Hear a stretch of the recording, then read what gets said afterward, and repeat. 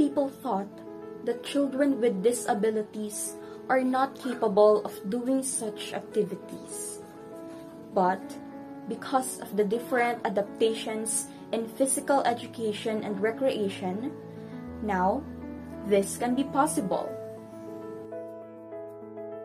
I feel happy to think and see how teachers and other professionals bring these opportunities just to cater the needs of the students with special needs, to access physical education and recreation that is meaningful and appropriate for their development. Using an active learning approach in adapted physical education and recreation, students can explore and become acquainted with their surroundings. The various types of activities expose these children to a real-world experience where they can grow, enjoy, and learn new things.